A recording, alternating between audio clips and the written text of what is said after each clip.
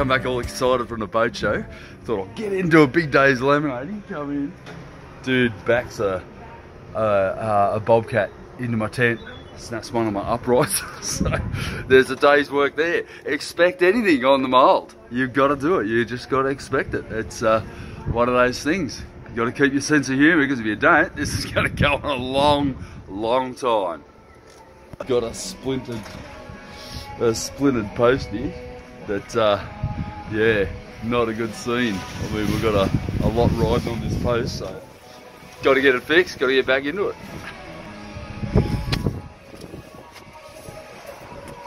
So this is absolutely rooted. I mean, it's absolutely rooted. So, give you an idea of what's happened here is there's been a backhoe put through it. So, luckily I got a spare acro prop just to hold her up. So there we go. Yep, nightmare stuff, but you know, it just happens. Stuff happens on the mould. So my tent's in survival mode. Got an acro props jacking it up. I've just ripped it out. Look at the freaking wind. It's so over it. Yeah, so the bobcat sort of bumped into it. He said, I heard a big bang. Luckily I was on the other side. I was actually in the mould when it happened, and I heard it, and it didn't sound good. It's like a train crash. But anyway, all good. Just a new post. I'll whack it in and get back to my job, for Christ's sake. Okay, so we've got the new post in here, and lucky I had a spare acro prop laying around, but you know, we'll get this new post in and yeah, get him all bolted in, and hopefully fucking circumvent some of this wind, because man, it's windy today. It is blowing destructive sort of wind. You can see my friggin' tent's going to get destroyed if I don't get it locked down, so I better get to it.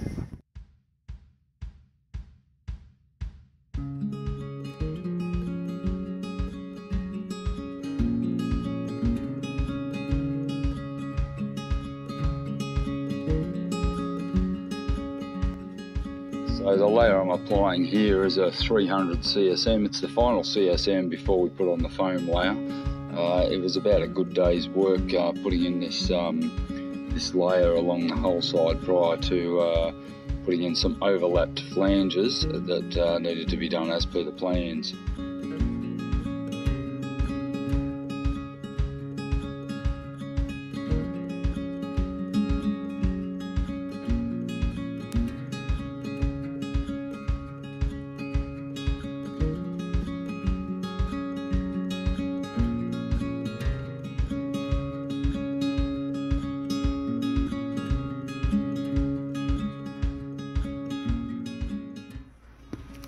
So a quick explanation as to what's going on here.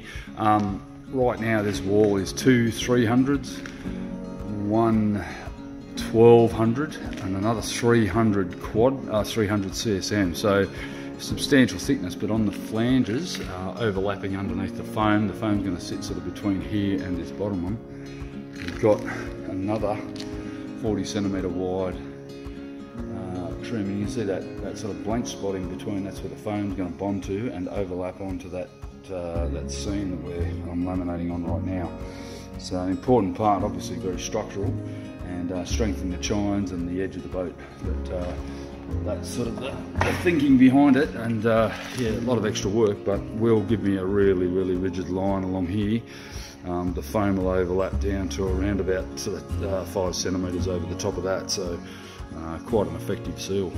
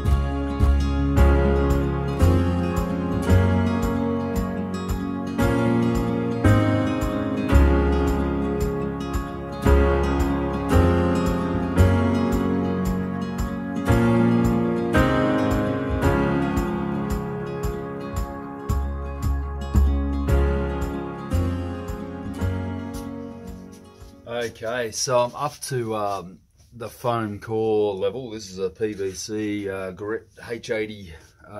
That's 80 kilos per cubic meter is how they rate this stuff, structural foam. This is going to be laminated into the walls of the deck and on the hull, and obviously into the floor. But because I need a very, very slight bend, but not much of a bend, so I've found, without changing the structure of the foam too much, using a heat gun and getting a little bit of thermoforming happening. So that's about the bend I need, rather than using grid scored, which is like 3 times the price. I'm going to use a grid scored down in the hull, but on the sides of the boat I need a very slight sort of bend. So I've come up with this bit of a rig, which is it's like something out of Star Wars, but essentially I can heat the foam with this sort of uniformly and have a little bit of control over it at the same time, and then I'm going to clamp it onto the surface to take the form. So that little device there is going to be hopefully enough to get a good contoured shape of my my hull sides. So I was lucky enough to be given a high pressure sort of compression roller, or a vibrating roller, to embed my foam down. Needs a bit of a clean up. Just beautiful. So a little bit of acetone. Looks like it's had masking tape sort of wrapped around that urethane roller. So it's like a boat roller, I guess, with a high pressure cylinder that sort of vibrates up and down, and no doubt I'll get good use of this when I'm trying to embed my foam down, given I'm not vac bagging it. So yeah, a bit more cleaning to go yet, I think. So I've just put the first 20mm H80 foam on the wall of the cat here, and you know, I followed the instructions. It's a Sea-Lite. It's a polyester based adhesive, a bit like a Q-cell mix, I guess, like Pro Bond, catalysed at around about 1.5%, and about 4 hours later I've come back and you know, I left a couple of big clamps on it just to see that it was gonna bond correctly, and yeah, it seems to be the business. It's on tight as. So over the top of this goes a 300, so I guess I'll just continue putting them on like this. So hopefully, you know, that'll work. It seems to have certainly bonded very, very sufficiently, and with another 3 or 4 layers of glass over the top, you know, more than enough without the need to vacuum bag. So this is the first test piece, the rear sugar scoop side of the hull, but it's certainly, with the clamps and with that with the Sea-Lite adhesive, it's a substantial bond. It's not coming off. I mean, I've just tried to lever a piece off and it's not coming off. So with the big clamps I've made here, you know, I'm getting a really, really good bond. So this has turned into a bit of an epic. I've got every clamp I own on this foam holding it in place. This Sea-Lite's incredible. It holds it really, really tight. The back one's finished, obviously, and I'll just work along 2 at a time, give it about 2 hours in between. And you know, I've got clamps coming in from everywhere. I've got massive G clamps. So luckily, I know a guy that's been very, very generous in giving them to me, old Vincey, and he's been able to lend me some clamps.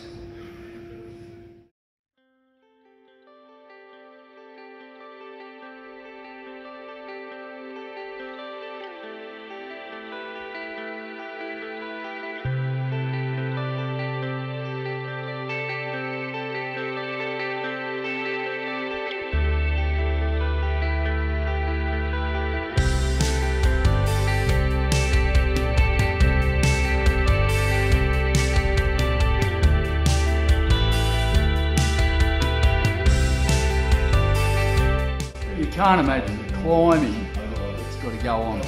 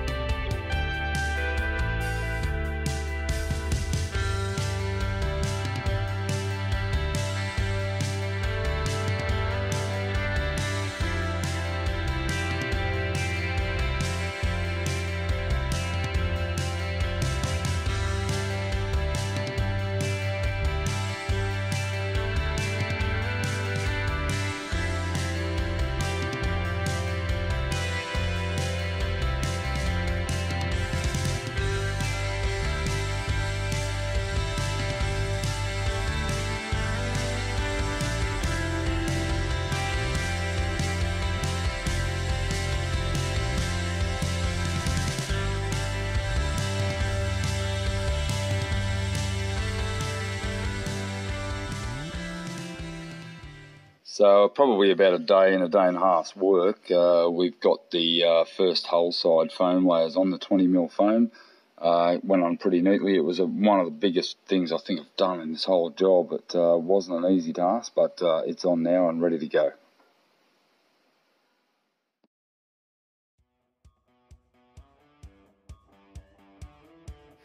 Yeah, hey guys, I'm out on the tools today, out working. We've got a big sea kayaking group out towards Bowen Island here on Jervis Bay. I mean, check out the conditions here today. It's just absolutely gorgeous. So we've been pretty flat out running these massive school groups with our Tracy. This is what we do for a living. This is what we love. And it gives us a chance to build a yacht during the winter and yeah, get into it in our spare time. But yeah, if you enjoyed this episode, please subscribe and give me a like. You know, if you like it, if you don't like it, don't watch it. It's that simple. But give us a like, subscribe away, and share it out to all your friends. And I'll see you next time on Life on the Mould.